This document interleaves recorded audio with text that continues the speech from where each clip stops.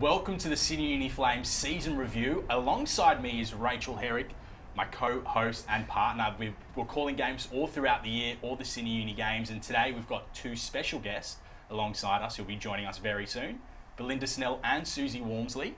It's exciting times, two players who did a lot this season. Rach, let's talk about the year. I mean, what a season it was for the Flames. Felt agonisingly short, but it was a great season.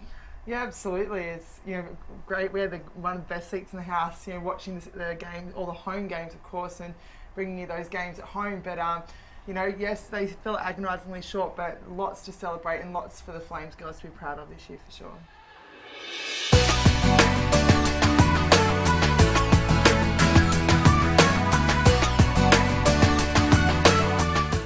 Thank you for joining us, Susi and Belinda. First of all, ladies, I guess we'll talk soon more about what you thought of the season, but I guess the first question we've got to ask is, added pressure, knowing that you won the competition last season, did that come into your mind at all, or was it just, let's play basketball? I mean, it always does bring a lot of pressure if you win the championship the year before. Everyone's kind of coming for you and you've got a target on your back. But I think our coach, Cheryl, I think she did a great job of just kind of diffusing a lot of that pressure and just doing what we do best and, training hard and focusing on those specific game plans rather than, focusing on what happened last year. I guess for you, Belinda, what was your take? Yeah, I tried not to think too much about last season, just focus on the moment and the game that we're going into kind of thing. Obviously, winning last year was great, but we more so tried to focus on each game and go through it from there. Yeah, and I guess with a much shorter season this year, there wasn't too much time to reflect on last year and reflect on the last game and get on with it. What did you make of the shorter season? It was the first time, and exactly. Both of you. Absolutely right, and with playing two games most weeks, we were you'd train and focus on that next game ahead, and you didn't really have time to focus, as we said, on last year. It was just kind of, you'd train and focus on that next game, and then you'd be, have another day, and then you were focusing on one more. So, we didn't really have that much time to think about the past. Sure. Yeah, it was extremely a difficult season. So it's all over so quick. It was very hectic, but playing the games midweek was different for us. But it didn't give us as much of a chance to get on court and go through a lot at practice. But obviously the pre-season, you do a bit of that. And for me, being one of the out of senior players, maybe, it was hard to get a lot of training in. You're more so recovering, getting ready for the next week. You did mention about pre-season. Did anything change, do you think, this pre-season in terms of how the season progressed? Did you do anything differently, or was it all pretty much the same as last season?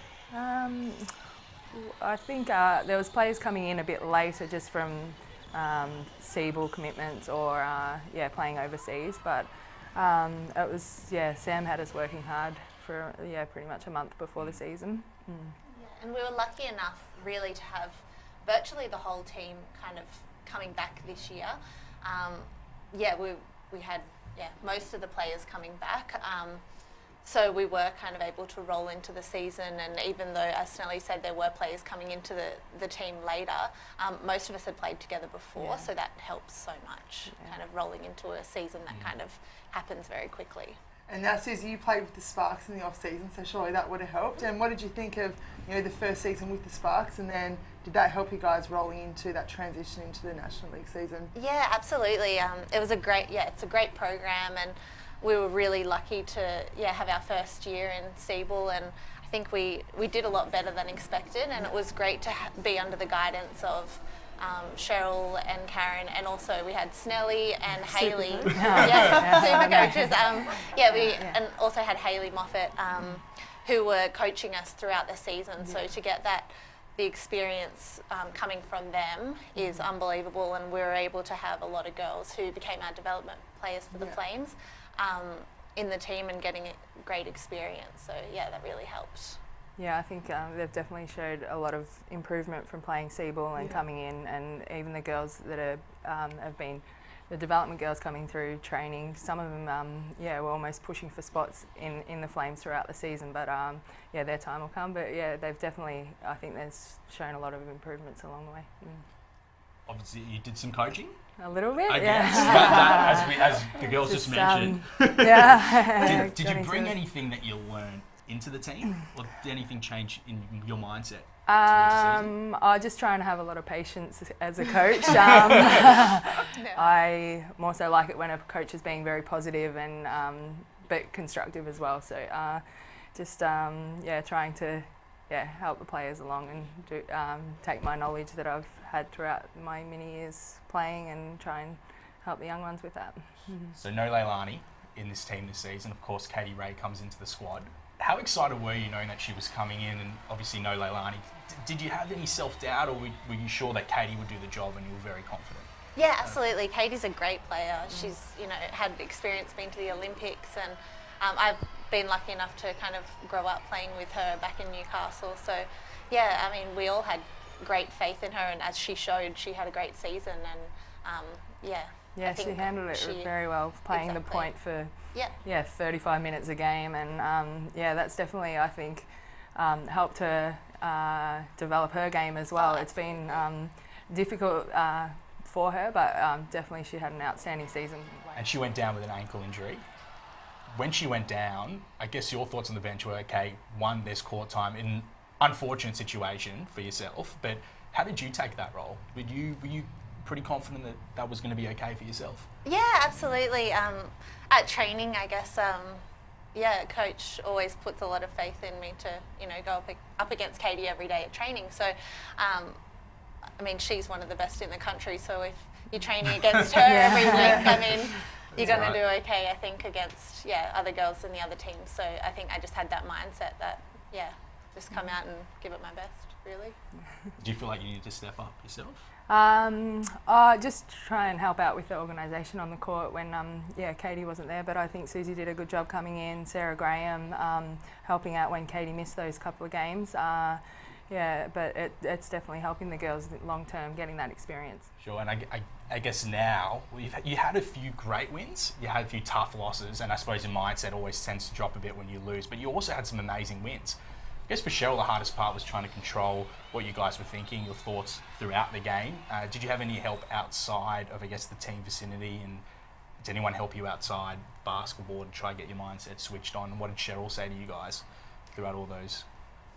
We had a couple of patches where we weren't, doing so well, and I think as a team we were really lucky. We were quite close, and just kind of talking with each other and kind of everyone, we had a great support network. So I think having a majority of the team back from last year and everyone knowing each other a bit better has certainly helped as well. And that's the best thing about it being a team environment. You guys have each other to help help each other out and get along really well. I suppose off the court, did you guys do anything together that throughout the season to get each other more bonded, or? Yeah. The season was so busy. We were like, we had a few little get-togethers, and I'm not sure. Yeah, we went to. we did. What we got happened to. the team? Yeah, I think so. And I guess looking at the season, so I'll ask you first, Susi, what a highlight for you, or what was the highlight for the season for you? Goodness. Might be a win or something off the court, or I guess with such a condensed season, there are games that meant more, or I remember watching that game against that Adelaide game, and that was a tough one. But absolutely, and I think the couple of wins we had over the Christmas period. I mean, beating Adelaide in overtime, that was a huge win, and kind of kept us in contention for finals when there were so many teams that were so close. Towards the very end of the season, there was 5 or 6 of us who were really vying for those 4 final spots. You guys fought so hard, I guess, that the back end leading into Christmas and those games and that overtime against Adelaide and that last game against Townsville, that you fight so hard to win second position, and then you have to go away and then come back. So I guess whether it's something that the league looks at next year, I don't know. We knew that was going to be the case, away home for the first and second team. I just would have liked maybe a little bit more break in between going away to play that first game. I think we only got 1 training session in between that time.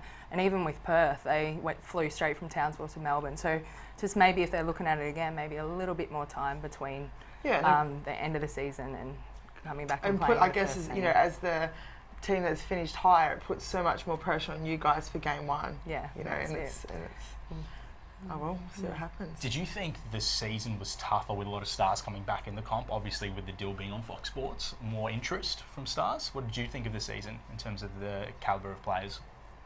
Oh, absolutely. It was, there were so many strong teams out there. Adelaide definitely improved from last season, and obviously having so many players come back from Europe and playing, Kayla George, Liz Cambridge, like Jenna O'Hay, Rachel Jarry, like so many players coming back into the league. So it was such a strong league and such a great showcase of women's basketball. It was great that it's been back on Fox Sports. You had fantastic depth in your squad this season, and it just seemed like everyone gelled together from the outset, and it just comes down to the coaching. But I suppose as well, it's the fans as well that make a big difference to the team. I mean, just cheering you guys on every single game, and the turnouts were pretty good this season as well. Definitely, the atmosphere at the stadium was so much fun to play in front of, and our supporters have always been loud and get into it, get involved in the games, and really help us out. Even win or lose, they're always there supporting us. Yeah, and we had a new mascot this year. Yes, of course. I think she was great. All the kids loved Flicker, so it was good loved Flicker. Yeah, so did I. That one game in the semi-final where I got to sit in the stands and watch, and I was like, oh, it's great being a spectator. Absolutely, yeah. Volunteering to be Flicker next year, bust out some moves. I don't think you need to go into pre-season shreds. Sorry, animated Rach was in the commentary booth. You think that she'd be very close to putting on the suit. Absolutely. Cool. And I guess, Susie, now, I guess we'll have a chat about, we've talked about some on-court stuff now. During the season, there was loads of off-court accolades, for the Flames. So absolutely. I mean, playing with the calibre of, the girls on the team has been amazing. We've had, Asia was selected in the All-Star 5, which is a huge achievement, but, her, Snelly and Jen were also Player of the Week, and then, Asia was Team of the Week 6 times. Regular, and, Snelly, Katie and Jen were named many times as well. So it's, great that they can, get that recognition. And, throughout the season, there were so many great performances. Ali really stepped up a lot of times and, can knock down the 3, got the crowd going. Oh my goodness. I had a few fist pumps as well. I know Jen throwing it down and having a few dunks during, the warm-ups, which was, I mean, we wish she could have done it in the game, but, next time. She was on the break, she got the steal, she was on the break, and then someone stole. She did, but there were so many exciting moments throughout the season, and while we couldn't really get it done in the end, so much still to celebrate. So much still to celebrate, absolutely. What was your most enjoyable moment of the season? Probably getting to travel with the girls and getting to play in different cities in Australia. I mean, it's experience that you just can't buy. It's just one of those things that you grow up as a kid and dream of doing those kind of things, and playing with triple Olympian Snelly was one of my idols as a kid. So I mean, that's amazing. That's great. Yeah, really exciting and a really enjoyable experience. Yeah, that was great. Yeah, the Perth road trips, although they're so far away, but I think the girls enjoyed those trips. We stayed in penthouses over there. We we got looked after over there. It might have taken a little while to check in and stuff, but it was fine. It was they were fun road trips as well. Absolutely, And I guess, talking about bonding and stuff, and what do you guys do? I guess they're the the moments on the road that you can't plan or anything, but they're the most enjoyable time that you've only got each other, friends and family back home. So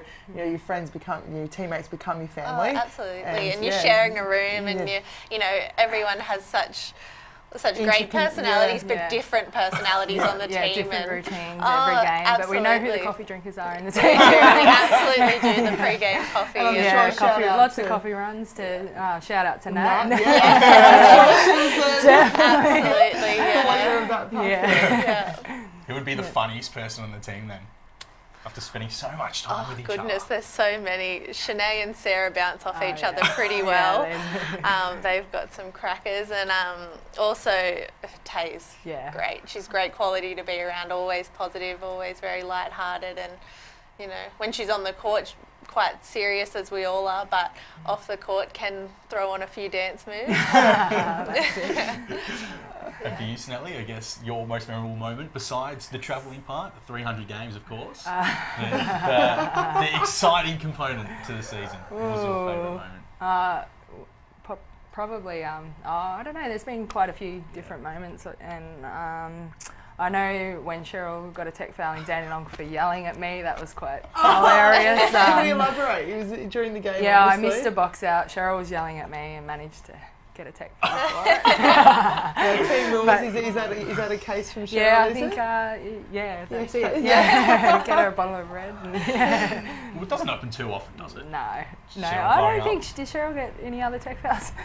No, not that I can think of. Yeah, sorry, Cheryl. But she has some brilliant halftime conversations with you guys. Yeah, what were they? Yeah, very, Yeah, absolutely. I can't even think of any. The refocusing of the mindset. Yeah, that's it.